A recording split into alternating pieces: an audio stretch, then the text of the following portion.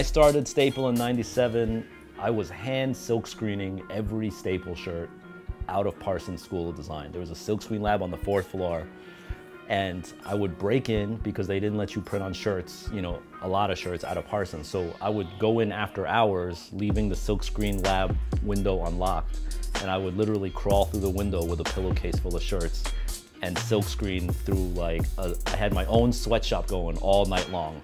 And every shirt that was ordered, if you have an early Staple shirt from '97, I fucking hand printed that shirt. My roommate sewed the label on because I wasn't really good at sewing, so my roommate would sew the label on. It was crazy. I mean, and as the order started to get bigger, and when I say bigger, I mean 40 pieces. Hip hop is probably 50% or more of the reason why Staple even exists. The music that was happening then was so inspirational to me. It just fed my whole psyche, you know. The thing is though, hip hop fashion at the time was really dominated by the FUBU, Rockaware, Peli Peli, you know, Karl Kani, Cross Colors. That was really dominating hip hop fashion. I was really into hip hop music all the time, but I couldn't rock that fashion. So to me, there was a disconnect between hip hop fashion and the hip hop music. And it's probably because I was more into a progressive, conscious hip hop. I was going to every Root show, every Common show, every Erykah Badu show, Mos and Kweli. I was doing all of that sort of real, you know, thought-provoking conscious hip hop. And then when you listen to that music, it doesn't necessarily translate to a FUBU shirt, that has a big FB on your chest, you know? So I was like, man, I want to create a brand that takes the inspiration from that level of hip hop, but then translates it into fashion. And that's why I made Staple.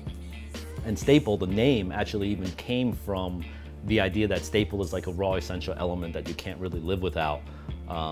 Whereas I saw the bling and the sort of big oversized logos as unnecessary and over the top. Staple was going to be something that just relied on the raw essential elements, kind of relating to the raw essential elements of hip hop as well. And so that's where the name Staple actually came from. With the amount of shoes that we've designed in the past, both collaboratively as well as non-collaboratively. So we've done a lot of shoes that people don't even know that we've done. This bad boy is probably the one that started it all. This is the Nike Pigeon Dunk SB. And this is the first time that we put the pigeon on a shoe. And it was really at the height of when, you know, SB Dunks were really, really on fire. Everyone really wanted to get a pair of Dunks in general on their feet. And when we dropped these, it just created mayhem, you know, really. I mean, we dropped it at Reed Space. This is the New York Post cover the following day where a sneaker riot broke out. And I mean, there's mad videos and commentary on this.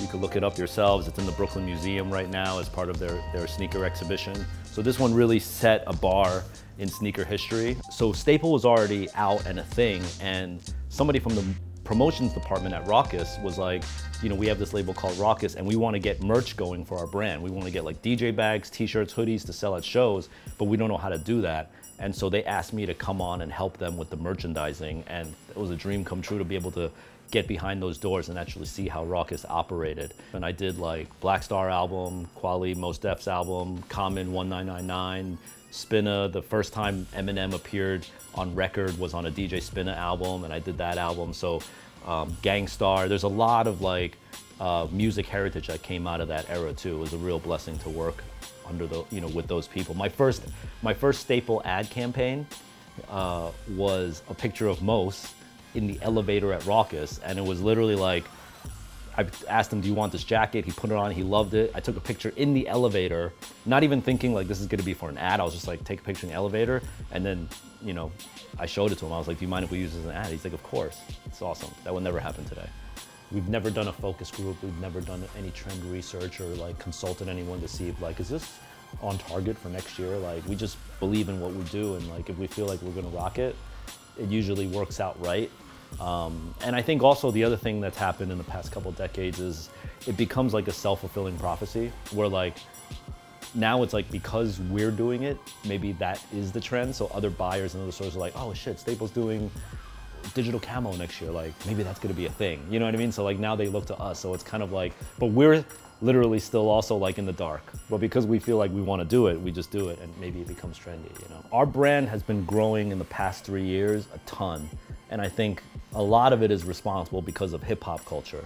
I think the average everyday hip hop consumer has gotten way smarter and more sophisticated with their purchases, you know.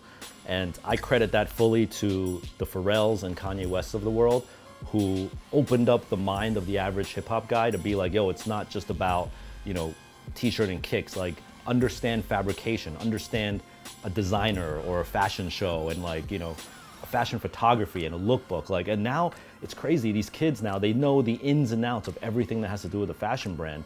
So I think a brand like Staple, who has had this long heritage in underground street culture, is perfect for any kid who wants to sink their teeth into a story.